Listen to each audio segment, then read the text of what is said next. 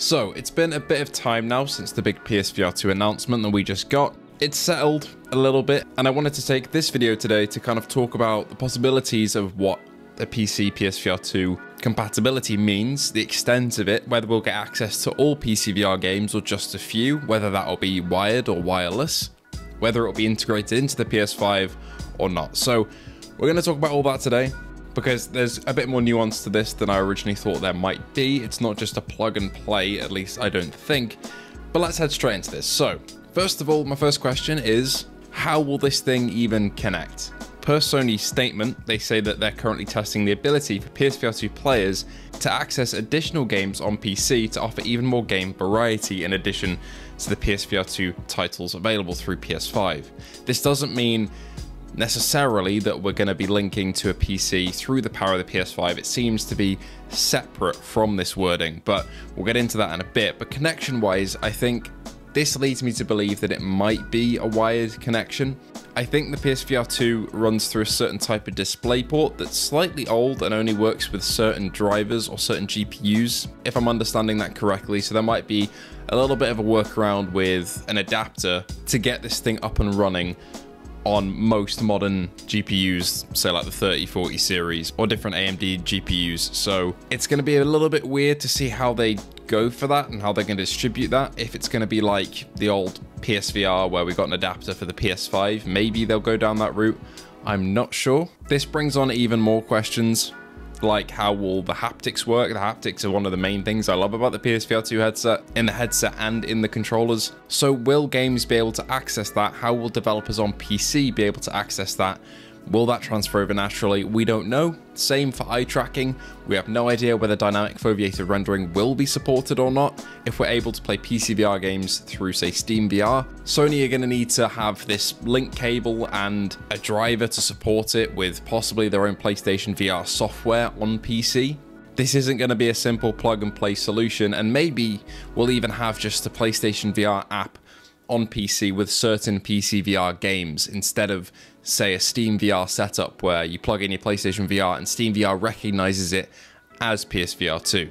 So there's a lot of questions with this. I really think that if they can get dynamic foveated rendering working on PCVR games, if this is a plug and play solution through wires, that will be massive, because that will mean that people like me with medium range PCs will be able to bump up the graphics quality of PCVR titles that we're playing to run them at higher frame rates, because at the moment there's no dynamic foveated rendering on the Quest or on, say, the DPVR E4 that I currently use, so my graphics options are good but limited compared to what the PS5 can produce combined with foveated rendering. So if we get foveated rendering on PCVR on certain games, if Sony are talking to developers on PC, that would be amazing for people with mid-range PCs like me, so we can bump up our graphics quality. That'll make this a real, I think, hit for PCVR, because people will be able to buy a headset that enables them to run games at a higher fidelity because they're using foveated rendering.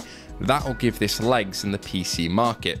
But before we talk a bit more about the PC market overall, let's talk about the other option for PCVR gaming with the PSVR2, which bypasses that completely and makes it so that this isn't really linked to a PC directly at all. Now, the other way this could possibly work is through Steam Link, through cloud streaming, meaning that you don't need access to a PC, but there'll be a built-in SteamVR app on the PS5 that you'll boot up, and then you'll essentially have access to a Steam library through streaming instead of actually plugging your PSVR2 into a PC. That's the other option here, and I see a lot of people throwing this one around. I personally am not sure. Sony have gone the streaming route recently with the PlayStation Portal that they just released, so this could happen, but it all depends on whether or not they can get that SteamVR app working, if that's what they're doing. This would link into, as well, their wording here where they say access to additional games, not the entire PCVR library. They weren't very specific with that, but it would make sense if it's just SteamVR focused, because there are other VR platforms on PC where you can play VR games. It's not just SteamVR, but I could see them just focusing on SteamVR as a whole.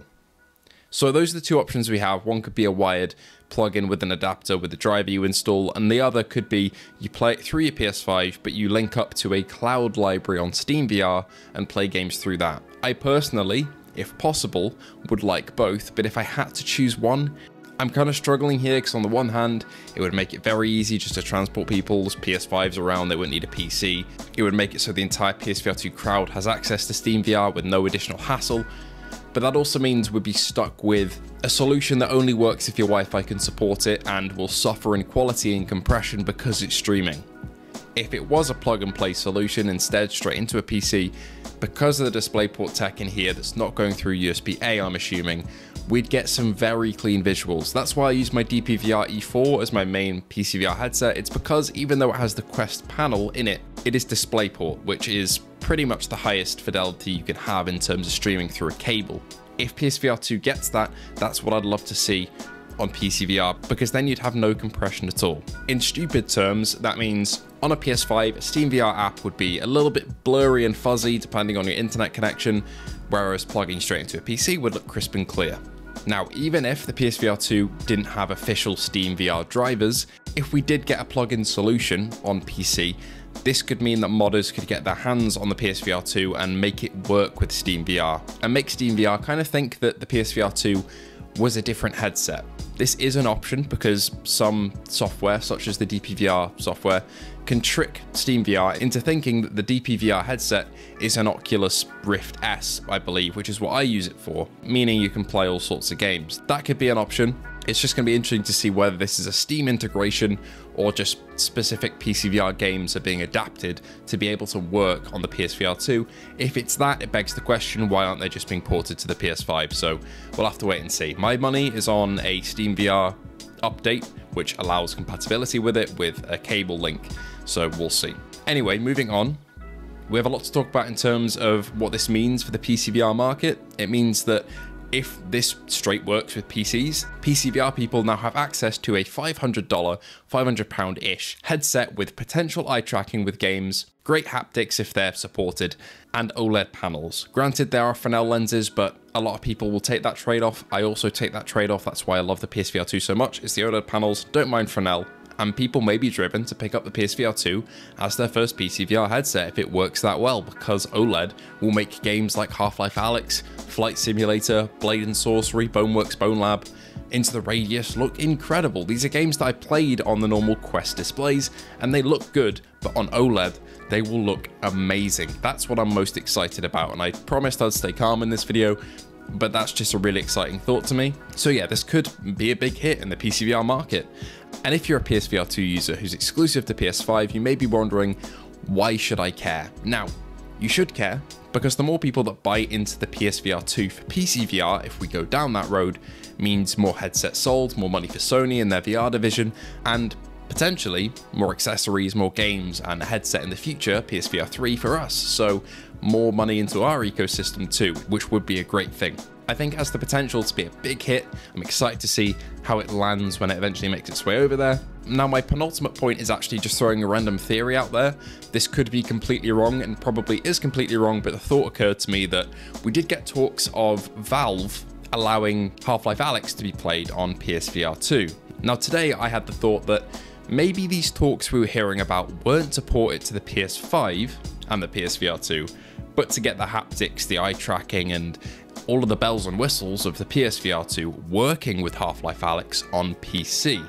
These things don't just work natively, but with Valve's help and Sony's collaboration, they could get those features working for one of the flagship PCVR titles. Maybe that's the collaboration we heard about earlier last year before the headset launched. So it's possible, who knows? And potentially, if they are working on a PSVR2 port for Alyx anyway, that could be announced at the same time that the PCVR support is announced, so PS5 users wouldn't be feeling left out by that point. But maybe just a thought that occurred to me. Perhaps that's what we heard and that's where those rumors stemmed from, but that is just a stupid theory. Don't take my word as gospel at all. It's just a thought I had. The last thing I want to touch on here is, what does this mean for the channel? And overall, to be honest, not too much in terms of content. I'm going to stick to focusing mostly on PSVR2. If you've been around for a little while or looked at my backlog of videos, you'll know that I cover both flat screen, PCVR and PSVR2 games with a strong focus on PSVR2. I've never really explained why to you guys it is that I focus on PSVR2. One of the main reasons is you guys. PSVR community is fairly big, to be honest. The Reddit has quite a lot of people in it for one metric. but we feel quite tight-knit, and I see a lot of you guys regularly in the comment section talking and interacting with me and each other, and that tight-knit community just feels quite nice to be a part of, and that's one of the reasons I focused on the headset. Also for my own sanity, because covering multiple headsets, it's a lot of work. I also have a degree to do, a life to live. I would be stuck inside all day if I was to focus on more than one platform, and it kind of mostly helps me narrow down what I want to do. So what would change with PSVR2 PC support is that you'd probably get a couple more videos of me specifically talking about PSVR2's compatibility with PC, how I found it, certain game playthroughs maybe.